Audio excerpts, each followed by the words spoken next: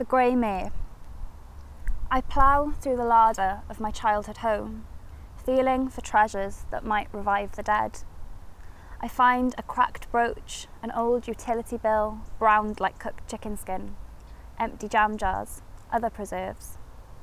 My father's boots still caked in mud as though waiting for his feet to fill their empty bellies.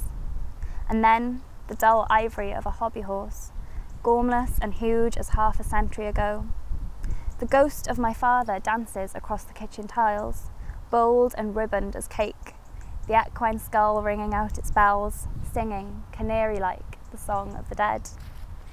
This was his ritual in the darkest days of midwinter, his cheeks ruddied with the touch of mulled wine, his eyes glittering at the annual miracle of rebirth, the shattering of the veil.